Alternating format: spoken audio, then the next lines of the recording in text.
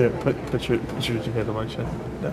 No, I don't want to do that. When it comes to filmmaker teams, you can't get much closer than Ben and Andrew Adams. You know, one person I think can crumble under pressure, but if you have a really core group, especially if you have a twin, you can really make something great. Which the twins and their friends did last year, winning the 48-hour film project in San Antonio and then LA, and with it, a screening at the Cannes Film Festival. Probably the most elite film festival in the world, and so just being able to experience that this past May was like a really incredible thing. I mean, it's kind of like when the Spurs win, all San Antonians feel proud. Sarah Beth Fox says that big win encouraged other filmmakers, prompting a full slate of teams for 2015. I'm sure that it probably heightens people's competitiveness, but at the same time, it probably boosts their morale. Like, somebody from here can win. It really shows that San Antonio can hold its own when it comes to arts. Chris Pachado says the project puts filmmakers to the test. It's got to be a passion of yours because it is one of the most stressful things you can do, even if you're with your best friends. It is pretty grueling, hardly any sleep.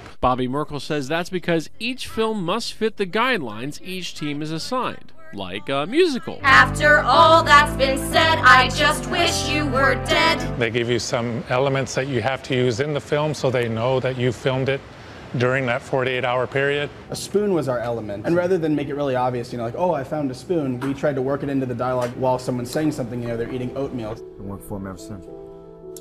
And for those who make it work, the rewards from 48 hours of filmmaking can last a lifetime. My stepdaughter loves it. She sings the song still to this day. We've made friends in Australia and Australia. Did I already say Australia? We got friends in Australia. I mean, we never would have thought that competing in this we'd make it to Cannes, but sure enough, we were given the opportunity and we took it. JT Street, Fox News at 9.